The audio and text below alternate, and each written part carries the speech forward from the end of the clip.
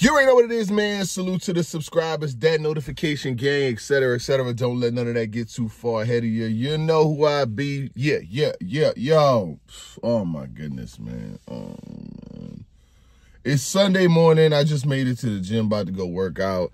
I started taking Sundays off, but after what happened with Devin Haney last night, I'm like, man, I need to go work out too, man. We all need to go work out. Yo. Man, Devin Haney lost the fight. He lost the money. He lost everything. Only thing he didn't have to lose is the belt because Ryan Garcia came in a little overweight. Oh, man. Oh. He got smoked. Like, for real. That was crazy. Devin Haney looked real. Yo, the respect. Gervonta Davis deserves so much more respect, son. To be able to stop Ryan Garcia with a body shot, bang, drop him, little rib pepper, and to see the way he beat the shit out of Devin Haney last night, oh my goodness, bro. When Devin Haney first got caught with that left hook in the first round, boom, I already knew. I said, oh man, it's gonna be different. Shout out to everybody here for Battle Rap. I'll talk about more of the Haney and Garcia in a second, man. I know there's people who's here who want to know what happened between Charlie Clips and Fonz. I'll talk about that. Loaded Lux. Shout out to the beloved Loaded Lux. We had Loaded Lux on Fox News on Friday. The episode will air this week. It'll probably air next Friday, but I'll give you guys more information as the week moves on, you know what I'm saying, as to when the producers want to drop the episode. But I'm pretty sure it'll drop this week. But shout out to Loaded Lux. We got to talk to him about a lot of things, about battle rap, about his next opponent, about, you know what I'm saying, all of that. Everything he got going on, and it was good to see him back outside and in good spirits, you know what I'm saying? So shout out to my man, Loaded Lux. We had a really good conversation. Him and SP had some pretty good conversation. It was a definite good episode, and like I said, there have been people that have been asking, like, yo, what's up with your next episode and things like that, and we could have done other guests, but I wanted to get Loaded Lux on, you know what I'm saying? So we definitely waited and we got him. He came through and it was a dope conversation, you know what I'm saying, about battle rap. Because the people who were like super popping when Lux first came through, it's very few of them that have transcended and made it through every single era and are still like factors now, you know what I'm saying? Even we love them or hate them, take away from them, give to them, but guys like Rex, you know what I'm saying? Rex is an all-time legend in battle rap. Regardless of where you may feel his career is at, and we talked about a lot of things. I did ask him an interesting question as to how he maintains staying relevant in a microwave era. Like, I was like, yo, people like yourself may not battle for a year or two, and you got other cats that battle in friggin' 2 times a week and 3 times a month, and every other month they on a car. How do you manage? And he answered that in a pretty dope way. So that should be good for y'all to see too. But Charlie Clips, yeah, man.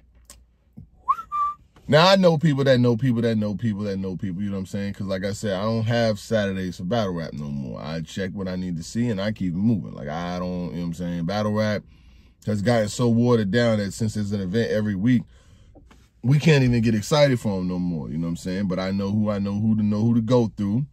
And I was definitely able to see Charlie Clips versus Fonz. Charlie Clips freestyling, same shit. Every trip is every Clips. Every trip you get in the freestyle Clips, you know what I'm saying? He gave him like about, if I want to be generous, maybe like 1 minute and 5 seconds of written material, and then the next 4 minutes is like all freestyle and shit, you know what I'm saying? Fonz is Fonz, so I don't even, what do I need to tell you besides Fonz won? But I told you this when the battle got booked, you know what I'm saying? I was like, yo, he's not beating him. 1 round, I don't like 1-rounders. I don't like 1-rounders on cards that are 3-round battles, and I don't like 1-rounders that are not promoted as 1-round battles, you know what I'm saying? Leading all the way up to it, I thought it was going to be a 3-round battle. Here we go again. It happens way too often nowadays to the point where I'm not even surprised. So 1-round battle, and maybe they said it. Maybe they said it. Maybe it was pronounced. Maybe it was announced. But Charlie Clips is drawing so little attention to the things he's got going on that even if they did, I wouldn't have known. I ain't even gonna hold you. If they would have said the shit was 1 round, I would not have known, because that's not where my attention is at right now. I'm not breaking down, getting no video and breaking down clips and making no intro. I'm not doing none of that because it's Charlie Clips. You get shake work. You don't get no, what Verb said? Weight baggers can't compare to no shake movers. I'm not in the crib, in the studio, breaking down it. And y'all know I can edit too, you already know. But I'm not doing all of that. For what? You get a conversation, that's it. A conversation, that'll be that. And I can tell you how it was. So yeah, he showed up, he gave like about a minute of material. He started freestyling and shit, you know, same old shit that he'll freestyle about.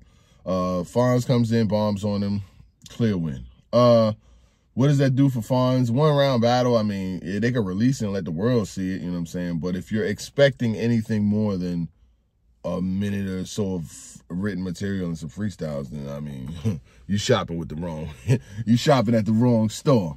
And then the thing is, sometimes I go back and I watch Charlie Clips battles from like him versus Loaded Lux and things like that, and some of how he used to get crazy. Like, he's not giving us that. We're not getting that. We're not getting 3 rounds, performance, written material, catered to the person and all of that. We're not getting all of that. We getting show up, rap 1 minute about 1 minute about some shit that has to do with the opponent, and then freestyle the rest. You know what I'm saying? What he say, what they say. Oh, I was gone. You know what I'm saying? Oh, the same old bullshit. I can hit your calves in Cleveland. Like, come on, bro. Come on, we're not doing that, man. He ain't say them shits in particular, but it wasn't much more than that. That's all I'm saying. I fuck with Charlie Clips, and I like Charlie Clips a lot. But one thing I don't like doing is wasting money. Now, like I said, I could get through how I could get through, and it's suspenseful. I told y'all, I'm not paying for all these niggas' pay-per-views no more. I'm not out here bootlegging their shit either, but if I need to see it, I'll see it. I don't bootleg events. I don't do none of that. But I could see it. I mean, like, fuck all that. Because these niggas is not even giving no maximum effort no more. And I can sit up here with you all morning, but I'm not finna do that, because what happened was what I thought was going to happen. And what I thought was going to happen is the same thing that I think is going to happen versus Easy the Block Captain. I don't think nothing different. Until I'm proven different, I ain't using nothing different. Why? Same thing works every time.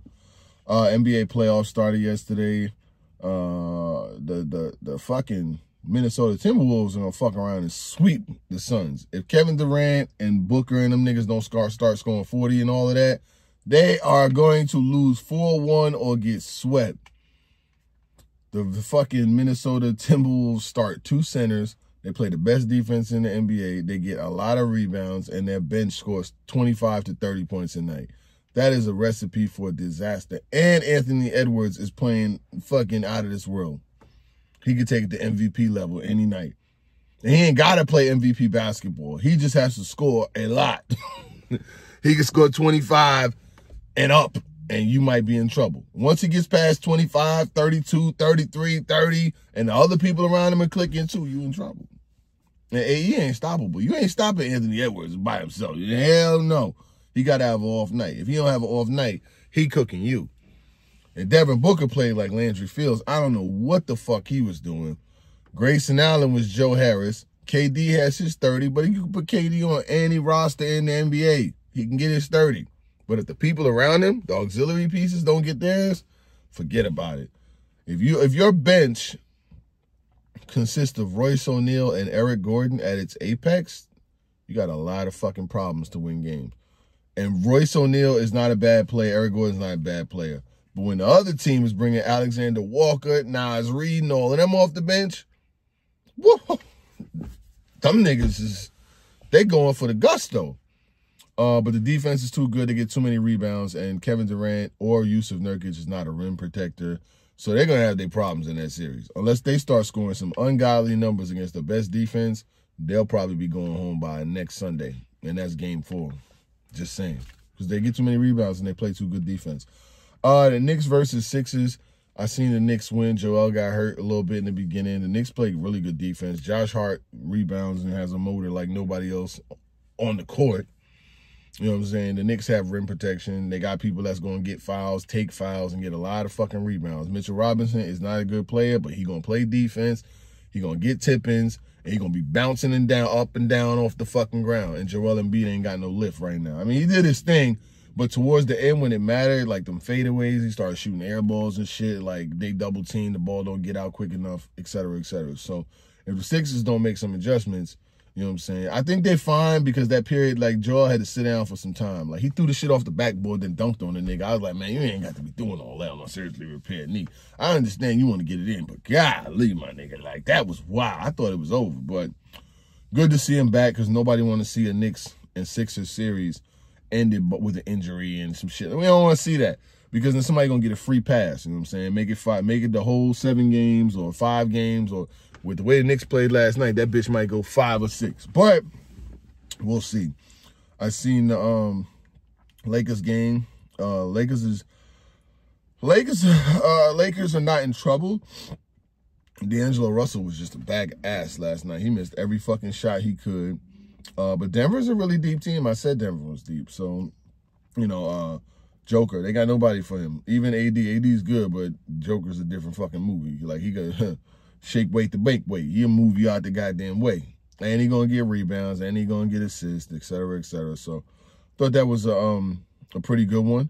Playoffs is popping, though. I'm not gonna lie.